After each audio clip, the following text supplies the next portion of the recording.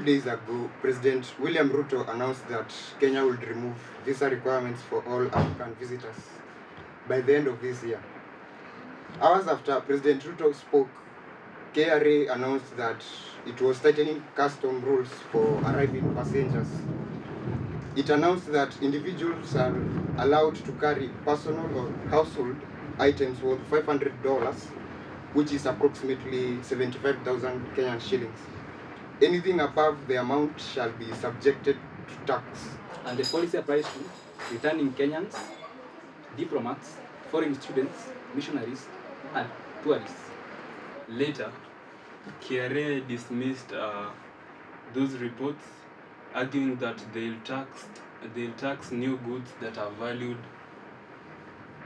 $500 and more, and that is according to their AG, David Ontweka. When should we consider that the KRA is serious? They have come out in defense of whatever they said.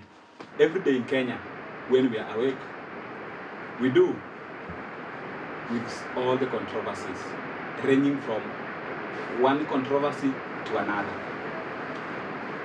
Our economy now, if it is rated with other countries of its caliber, we are finding that our economy is deteriorating.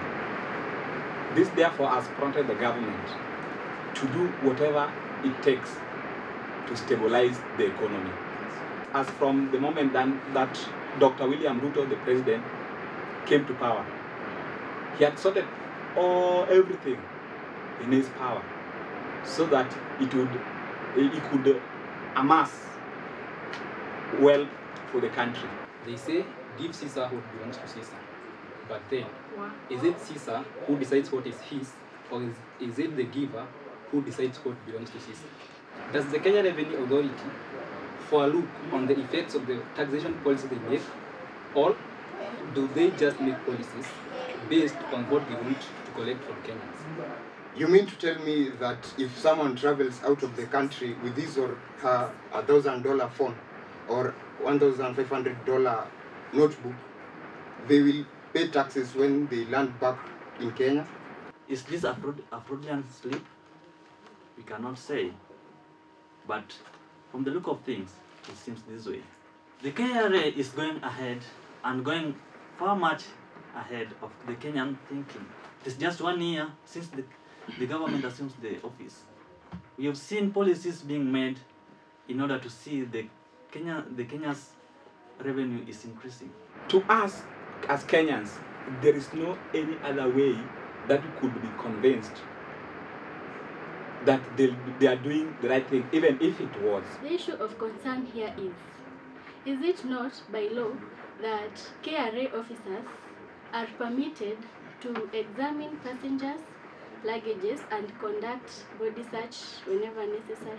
We realize that people have expensive gadgets and maybe personal items, household items. Someone may have maybe a phone that might cost more than that $500.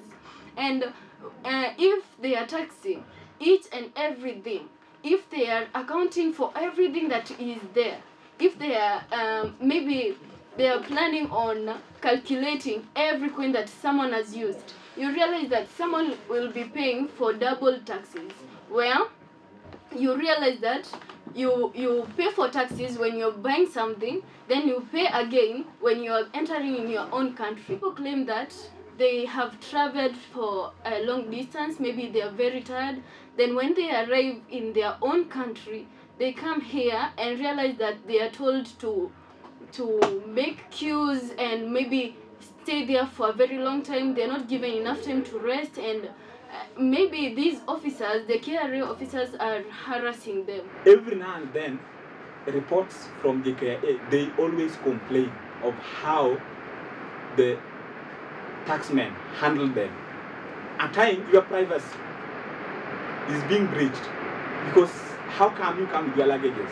Then somebody comes and remove everything from the bag, checking whether you carried the camera, whether you've carried the sound recorder, whether you've carried an electronic device with all of those sorts. Yes, Mutua, the Cabinet Secretary for Tourism, also lamented about this when he said that the South African travelers are not being harassed, the Rwandan travelers are not being harassed, and now comes in Kenya, they are being harassed.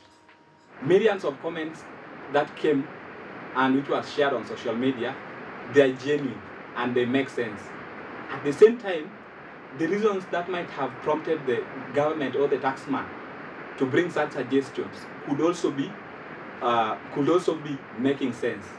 Why am I saying so? Because it has ever been reported that there are many businessmen who are evading tax by assuming that the goods they are coming with are personal luggages. But in the real sense, they are importing goods for sale and they don't want to pay tax. The problem that comes in is how are these taxes that are being collected used? Were the taxes spent on projects and developments that they were meant for? That will be a matter that of course must be looked into, because the star that we saw on social media this week clearly tells one that Kenyan citizens feel like they are being taxed burdened because they are being taxed, and unfortunately they don't see the outcome of their taxes. Don't forget that us as a country, we have a loan, several of loans, that some are to mature at the beginning of the next year. We need to repay them, and there is no money. That one should not be an excuse to threaten passengers or harass travelers, intruding their privacy.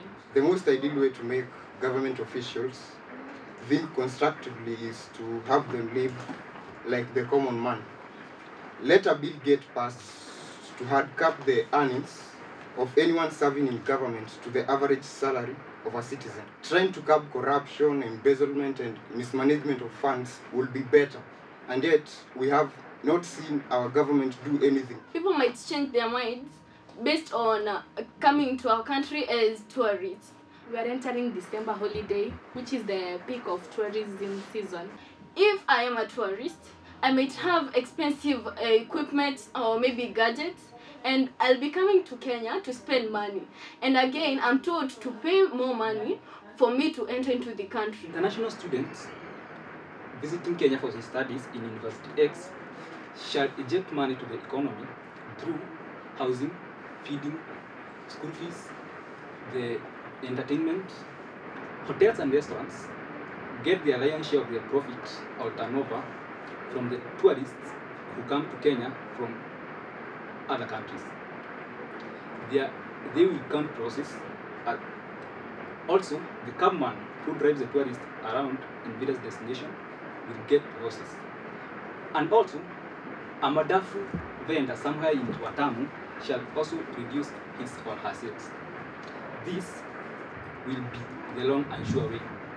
The taxman is playing a great game where the results are obvious. KRA, do we take the short and sure way or the long sure way?